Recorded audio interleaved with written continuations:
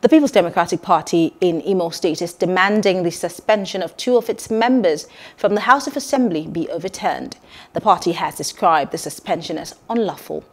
The 2 lawmakers, the Minority Leader Anyadike Nwosu and Minority Whip Philip Ejiogu, were suspended on July 8 for the alleged unparliamentary conduct.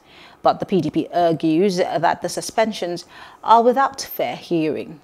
Hello, hope you enjoyed the news. Please do subscribe to our YouTube channel and don't forget to hit the notification button so you get notified about fresh news updates.